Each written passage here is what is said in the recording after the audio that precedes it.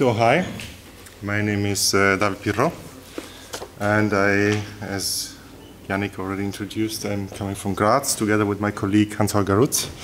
I'm part of the research team of the ALMAT research project, which is based at the IEM in Graz. And I am part also of our duo that performed yesterday, Anemone actiniaria. And today I will try to explain a little bit how I played yesterday and what systems I used yesterday in the concert. And also on that basis try to elucidate or shed light on what I'm interested in working with algorithms and how I find the work with algorithms interesting. So when coming here to Karlsruhe, I was thinking how I would try to unpack my system in order to present it to you, how I would formulate it in some way that it's somehow graspable. And unfortunately, I came up with this thing here. I guess I used mathematics because I have a background in physics, in theoretical physics, so sometimes it's natural to use it. I guess that it's not for everyone clear what this thing means. That doesn't matter. I will explain it to you a little bit in shortly. What you see here is a set of differential equations. First order differential equations, first order nonlinear differential equations. They have very much in common to what you presented before. We didn't speak before, so it's interesting.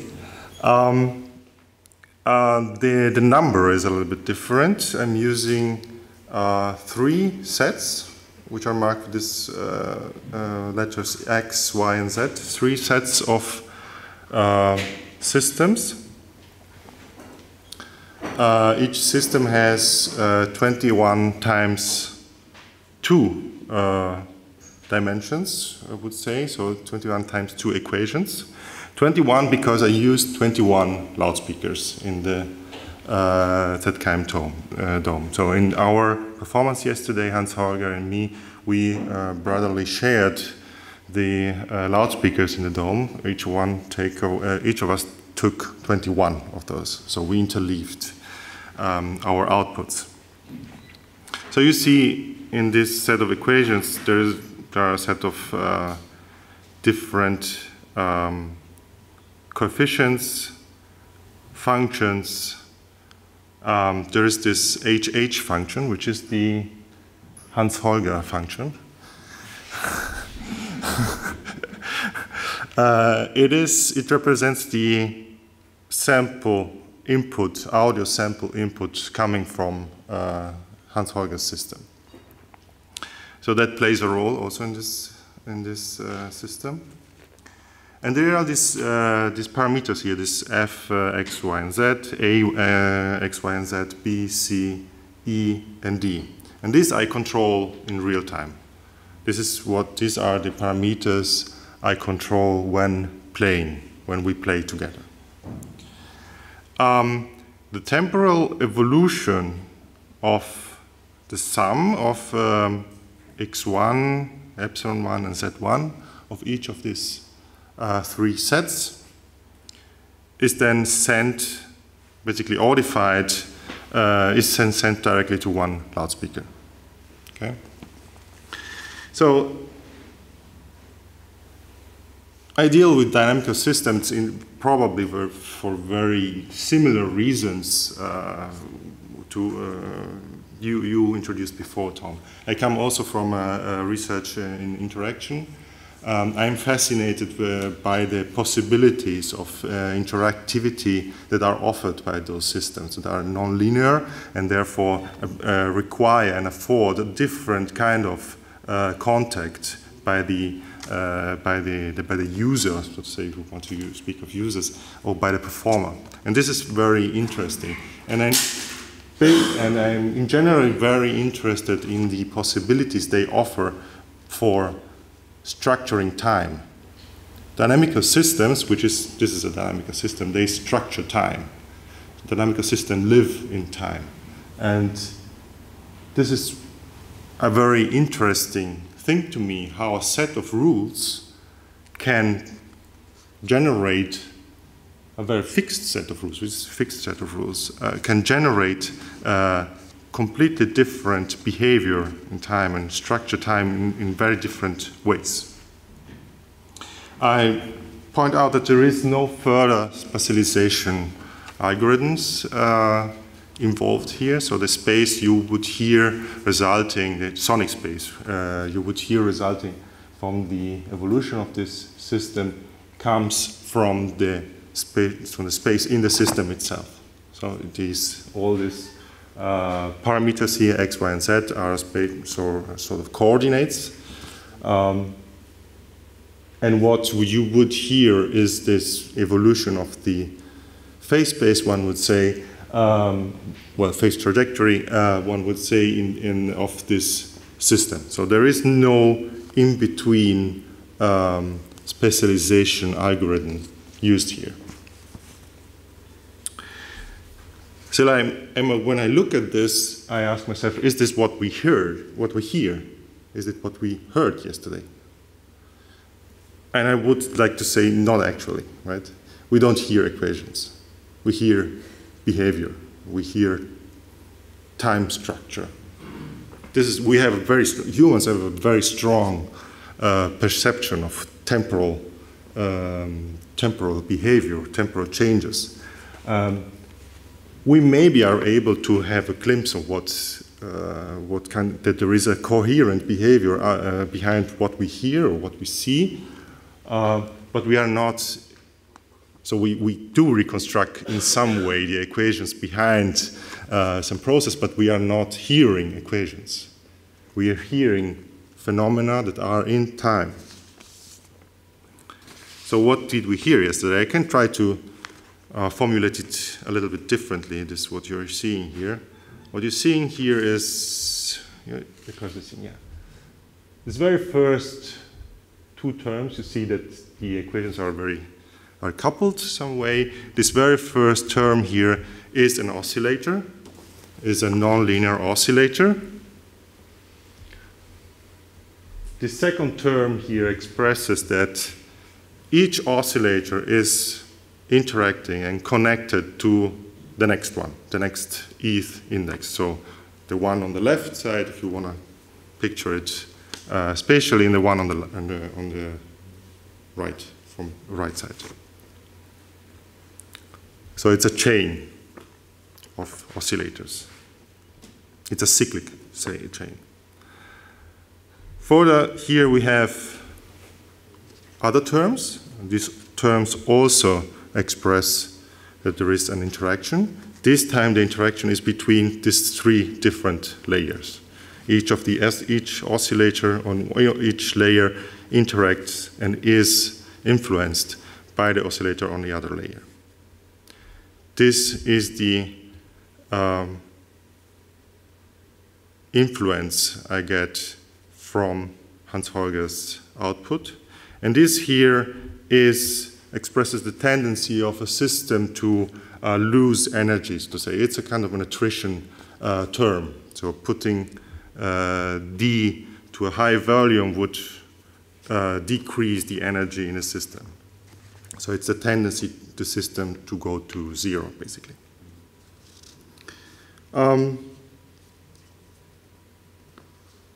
So is this what we hear here and what we heard yesterday? Is a set of interacting in training in some way. You also used that system, that word, oscillators. I'm not sure. I would say yes and no. For explaining what I mean, I have to make a big jump now, and I would play a short thing.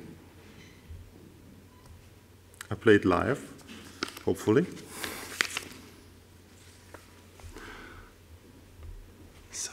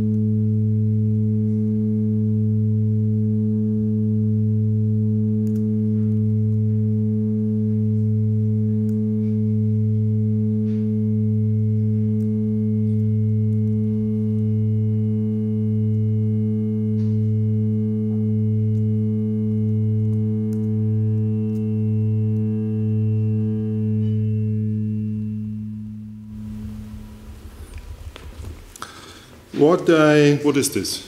What I just showed to you is a reenactment of a very famous experiment. It's the so-called Fermi-Pasta-Ulam experiment, which is historically one of the very first numerical experiments.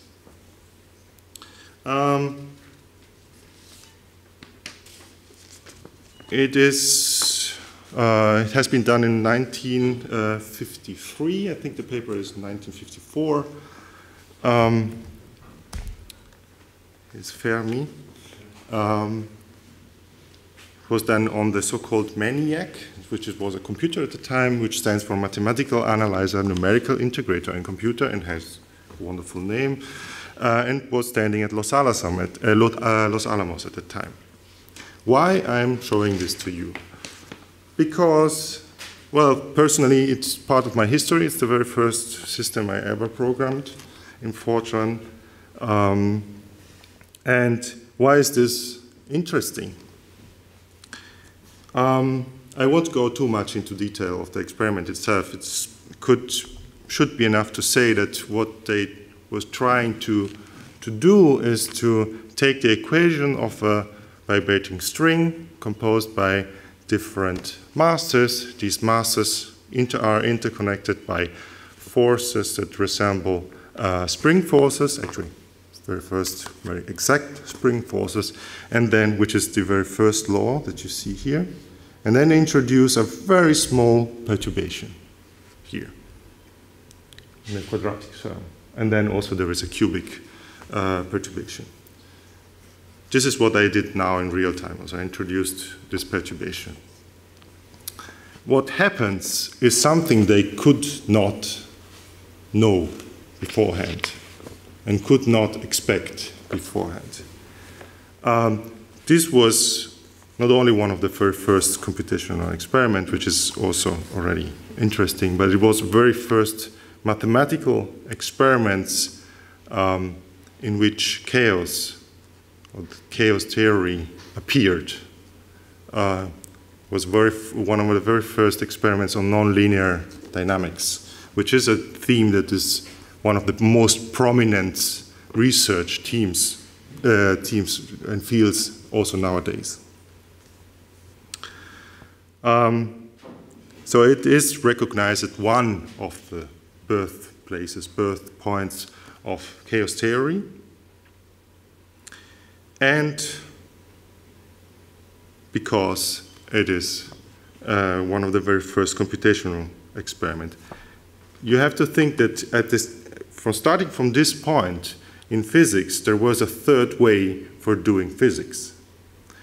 There was near theoretical physics and experimental physics. There was computational physics, the so-called third way.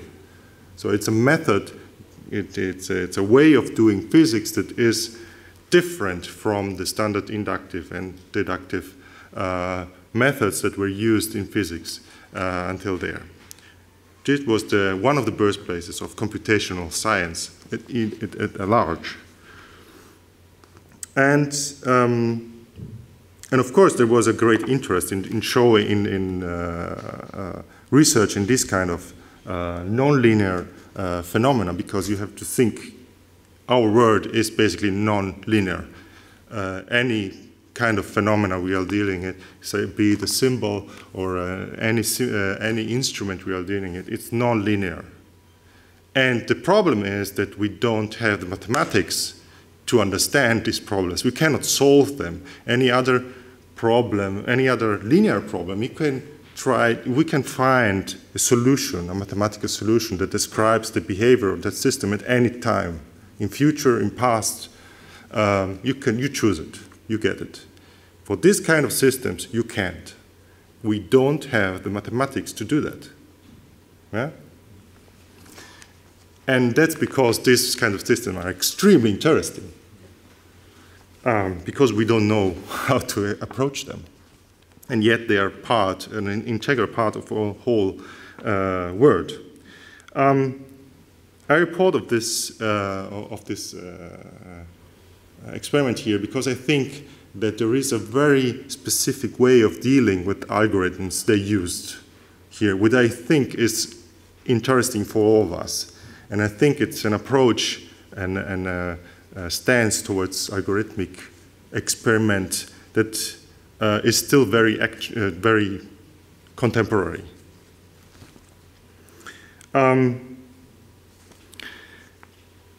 So we don't have the mathematics to deal with this kind of system. What you do, you compute the system each time frame after time frame. So you take a starting point and you see, okay, let's take an approximate step, very small step into the next time. Let's see where the system is, and then let's take this state, put it in again into our algorithm, compute the next step, and let's go on like this.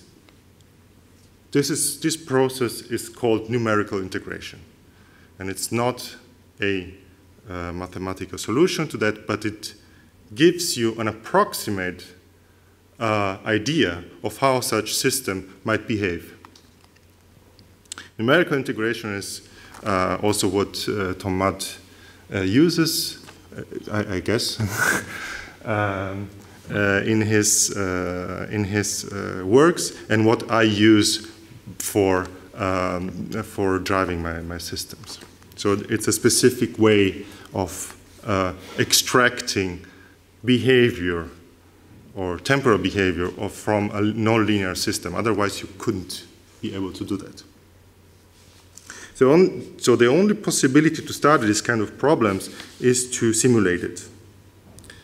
And this process is a process that is temporal. It needs time. All these numerical integration algorithms, they compute time, but also take time. Every step of this algorithm has a specific time step. And that is repeated all over and over again.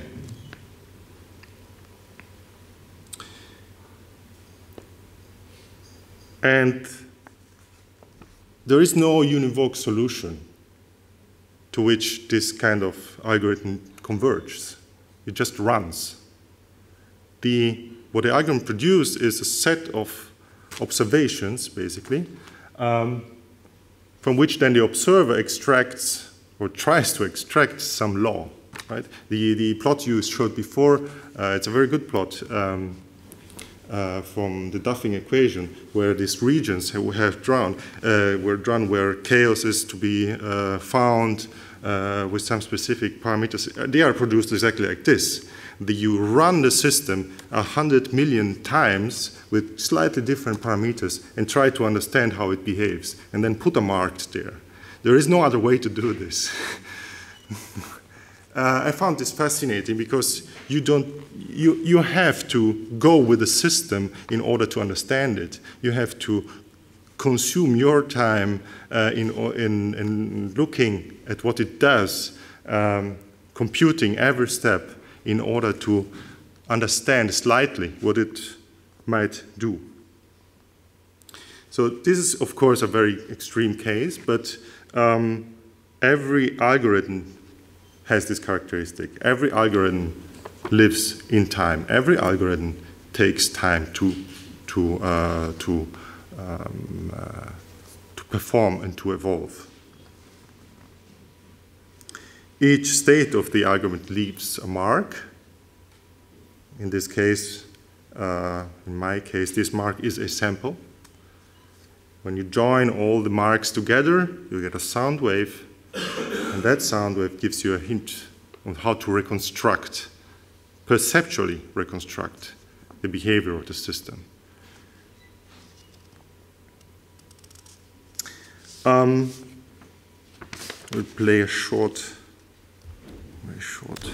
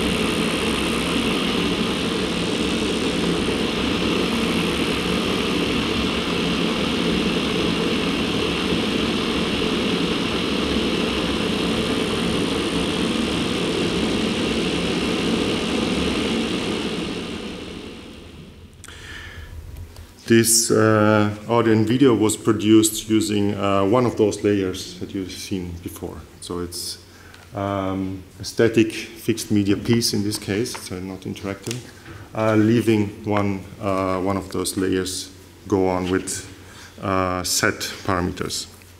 And this is a visualization I came up with in order to have a glimpse of what this swirling coordinates and coupled oscillator do in real time. There is another important aspect of the Fermi-Pasta-Ulam experiment I want to point out. There is no correlate of what they simulated in the real world, and it was not their wish to simulate something that is real. Okay? The Fermi-Pasta-Ulam system is a completely theoretical system. They wouldn't try to adapt their system in order to fit something that they would observe in the real world. So it's a complete speculation. Okay? It's when we think of computer simulation, we think of simulation of aircrafts, airflows around an aircraft, or simulating a clarinet, or similar things, or a violin. In that case, the system they simulated there was not existing. It was a theoretical system. It was a purely speculative act there. They were doing there. They were just trying. We can do this now with this computer. Let's try this. We didn't do it before. Let's try what it does.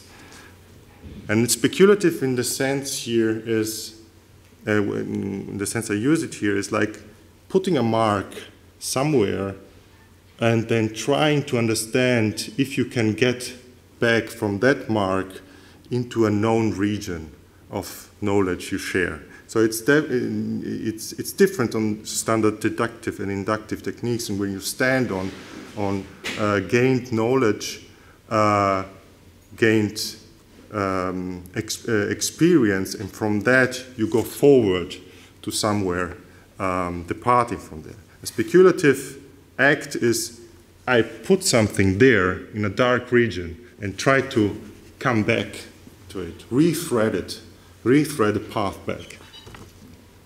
And this is because I found this even more interesting. And this speculative attitude is something not new in the history of science. It can be traced back to a very long tradition in physics, at least in physics. Probably there is in mathematics also, or in other sciences too. And it's the tradition of the thought experiment. Okay? The thought experiment is a scientist that uses a safe place. A safe place is his or her imagination, to wildly put some hypothesis into the field and try to understand if that makes sense. Okay? And I think that computer experiments, numerical experiments, started from exactly this, if you want, a radical way of seeing and doing experiments. Okay, and in this attitude, I think has been lost in some way, especially in many applications we see today, where technology-driven, solution-driven perspectives are employed all over the place, in which technological narratives have been burying this very radical experimental attitude under layers of false expectations. What is interesting, the Fermi-Pastor-Ulam experiment, that I would like to enhance also in my practice is algorithms are not used in an instrumental way. They're used for exploring. The state in which you try to get into is a very liminal state. So you don't know what you're doing. You don't simulate something that is else with respect to what you are doing. There is no start and end point of your simulation. Why end at a certain point? There is no solution. You can leave it going on. You have to choose where to end it. So these algorithms are in a very strange state. They're in a I would call it a liminal state between something that is not yet to be interpreted. There is something that has to be observed before getting to some conclusions or to some into some observations, and something that is still very speculative. And this speculative potential is something that I'm missing most of the time in all, in many approaches to algorithms, especially in our computer music field. So I would like to advocate for a, let's say, change towards a more experimental attitude towards algorithmic processes that would allow for procrastinating solutions and lingering in this liminal state a little bit longer, in which things are not yet said, not intended, which things do not stand for something other, and symbols do not for symbols and do not represent a source, a position of a sound field, but are just the evolution of an algorithm in time, and leave the performer and the perceiver the duties to reconstruct it and not give them already a label with which to understand what they hear and what they see. So freeing the performer from the duties of delivering a symbol and the receiver from its duty of accepting and understanding that symbol. I guess I'm already 2 minutes over, so I will stop here and hope I confused you well.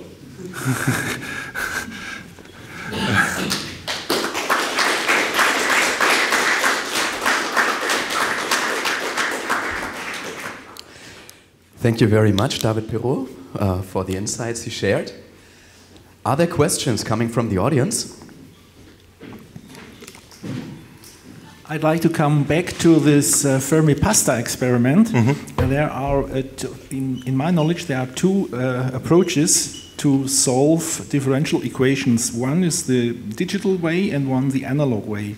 Were there any comparisons between those? Yes, the digital way is not a solution. The Yes. digital way is... The analog way would be a solution. The digital way is not a solution. It's a simulation, and it's a very approximate simulation. And that is also because I would not like to say that what I was playing with is a set of coupled oscillators, because a set of coupled oscillators, they do not exist in the digital world. I just integrate using... The numerical thing exactly. gives the chaos. Exactly. Okay. Who would like to ask the next question? I would like to ask an algorithm without its instrumentality. Is it still an algorithm or is it something else?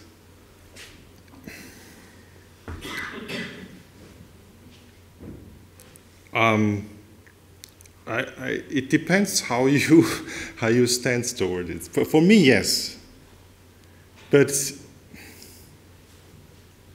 for me, an algorithm that is an instrument, that is used as an instrument, is an instrument. It's less an algorithm.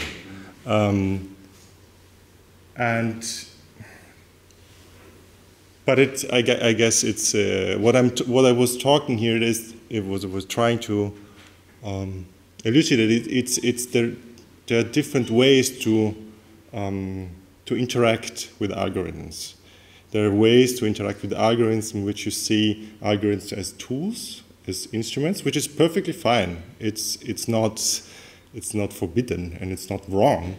But there are other ways, in which you don't expect of a solution. We don't expect to get to a point which you already actually preconceived before, right? And you interact with this process in a different way, which is then non-instrumental.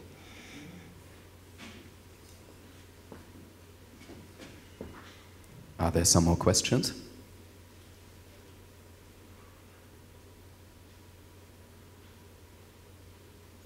You don't need to be so shy.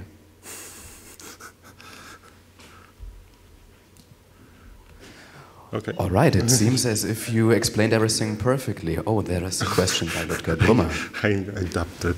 Maybe it was mentioned already somehow, but your approach or your intention, your claim, what should happen? Yeah, that's a very good question. Thank you. So, I guess what I'm trying to do is to spoil to get rid of all kinds of preconceptions that are floating around algorithms. So if you take this algorithm, for example, this algorithm, and you start to say, well, this is not really this mathematical formulation. Sorry, this is not really this coupled oscillators. So at the end, what's left? And I think that's a very interesting point to get, because at the end you just get a bunch of multiplications and additions that are run all and over again. And the marvelous thing for me is that this iterative process has an extremely strong perceptual resonance. And this is what I am interested in. How come that these things have such great perceptual resonances? Even if we forget where they get from, where they come from, and how we get there, these processes are aesthetic processes in themselves. You don't need anything else, okay? And when you get to this point, then you realize how many things there are there that you can then put back in. So there are the expectations of the scientists that led to that operations. There are possibilities of the technologies that led to that kind of specific implementation of operations, that are the expectation of the public, or your possibilities as a programmer, or all these kind of things. All these kind of things suddenly become part of an entangled object that is an algorithm. And getting to understand that these algorithms are critical objects that are not so easily instrumentalized, but rather are themselves a complex network or nonlinear interrelations. That is what interests me. I don't know if I... All right, there's one last question.